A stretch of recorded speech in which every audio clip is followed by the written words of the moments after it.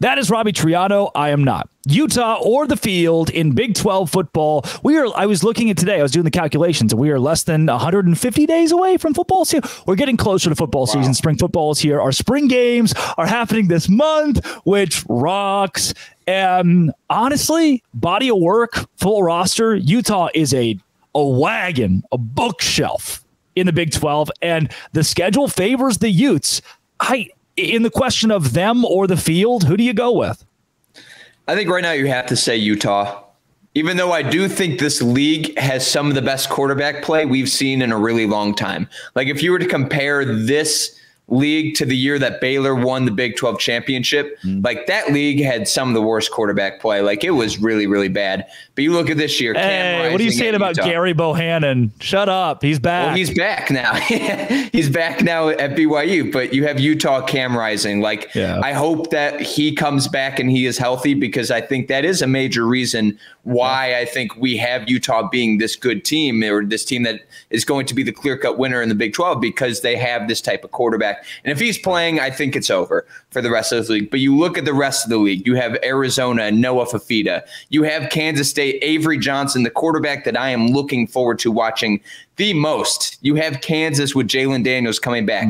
I hope he is healthy. You have Texas Tech. You have KJ Jefferson with UCF.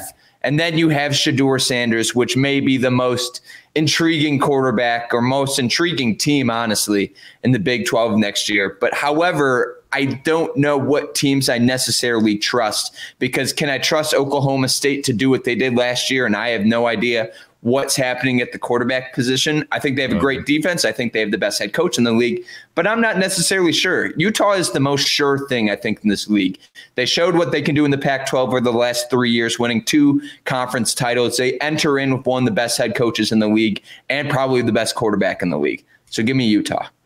Yeah. Oklahoma State's got 10 returners on offense, and certainly the quarterback conversation for them is one that has been controversial for the last couple of years under Mike Gundy and what exactly they want to do. You know, Spencer Sanders and how that all shook out with him going to Ole Miss, and Alan Bowman's existence in this world for his 7th college season that he has been granted. West Virginia, a Kansas State who's sitting around there, and even Kansas. I think Kansas is my dark horse favorite because the way their schedule shakes out to actually make the Big 12 championship against Utah.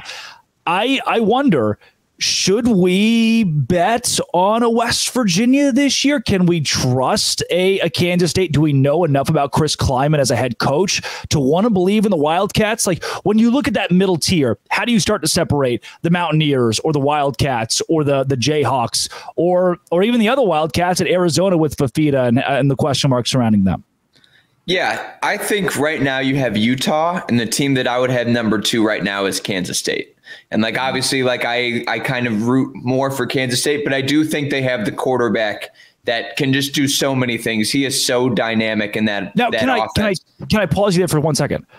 I want to give a really big vote of confidence to Chris Kleiman here, because you're saying Kansas State, they lost a lot in the portal, which you could argue was positive attrition. They have technically a first-year starter at quarterback, and they don't have as many of the offensive weapons as they did last year. Like, this isn't a rebuild for Kansas State, obviously, but they aren't roster-wise as proven as they were last season yet, though you're still buying the Wildcats. That says a lot about the head coach.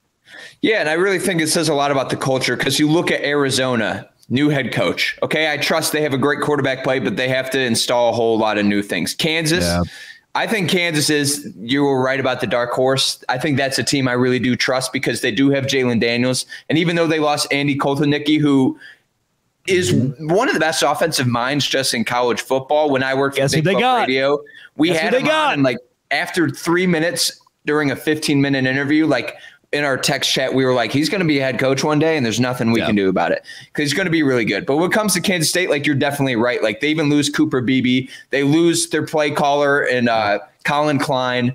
It is a lot of change there, but I do trust Chris Kleiman so much to instill that culture, because I think when you watch Kansas State football, you kind of know exactly what you're going to get. You're going to get a team that plays really hard. You get a team that's going to do the things fundamentally sound in the right ways. And you also get really good defense. And now you get Avery Johnson, who I think is this dynamic person, like with his feet and also, as a quarterback with his arm. I do worry about who he's going to be passing, throwing the ball to, but that's what I love about Kansas State. There's so many players that are undervalued there that rise up because Chris Klieman is one of the best developers of talent in this entire league. Also a team to watch for, and I think we could spend an hour on, but we definitely won't because of how attention spans and people on YouTube and content work. But Colorado, there's not a more interesting team again in college football. I understand Deion Sanders, but you have Shedeur Sanders, being the quarterback, probably going to be the face of the NCAA video game or EA Sports video game. And they were the number 2 team in the transfer portal, according to On3. Like, honestly, last year we saw that, about 40 different players come and go, but 25 players coming in. A lot of them are really highly rated from good schools. That's a team I'm definitely keeping. And they also have the best 5-star talent in the league when you have Travis Hunter and now Shedeur Sanders, who is just probably going to be a Heisman favorite. So I'm keeping an eye on Colorado to enter that upper echelon of teams. Sources have said that Colorado has 299 overall football players in Travis Hunter and Shedeur Sanders on the new video game, which is good. That's pretty, which makes sense. Like, one of the best quarterbacks in the country in a league filled with good quarterbacks. Before we move on, this has been a long conversation about football, but it's making me happy. It's making me tickle in the tick. Oh, by the way, Ben Sinnott, R.I.P. He ain't dead yet, but for when he dies, hopefully 50 years down the line or more, it's going to suck to see Kansas State without him. But let's go to that weird less than middle of the pack with a BYU, a TCU, who we haven't mentioned very much, or UCF, even Texas Tech. What do you do with those guys that are hanging around there? Can anybody there make their way into the top 3 in the league? I feel like for the past 3 years, we've been saying Texas Tech is the dark horse so much. Well, really since Joe McGuire took over. Yeah, true. And Taj Brooks, I don't know how many years he's in college, but he's like, I'm coming back. It's like, all right. He's 45 years old, has 3 kids. And the thing about Texas Tech, Joey McGuire, excellent recruiter. I think he's done such a good way of now he has a 5-star talent in his team. And also when we had him on Big 12 radio, he always talked about how we put an emphasis on getting just big dudes. And I think that's a great way to operate as a football team and as a college football team. Hey, we're just going to get really large human beings so they can block human beings and also run over human beings. So good for Texas Tech. But the biggest issue about Texas Tech has been quarterback and the health of the quarterback. They can protect Behren Morton, and if Behren Morton can be healthy, watch out for Texas Tech. But the rest of the league, I do think there's going to be some stinkers this year. And I think one of them is your BYU Bears. Or not BYU Bears, Baylor Bears. Sorry about that. Both of them could be stinkers this year, though. No, BYU is going to be good.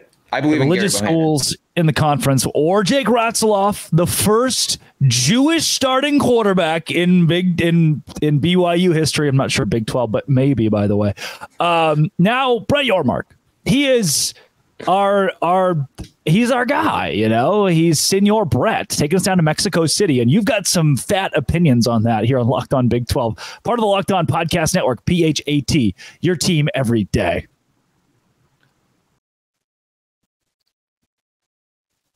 Hey, today's show is brought to you by FanDuel. FanDuel's where I go to make money. The other day, I was like, rent is coming up. What can I do?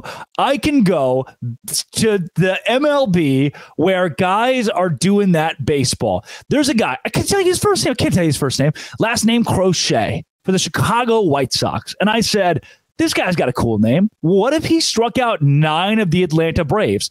And that is exactly what he did at plus 450. So I said, hey, FanDuel, rent's coming up. Can I give you $20 for this? And they said, give us $20. We'll give you over $100 back if it hits. And it did. Brian Crochet? Maybe.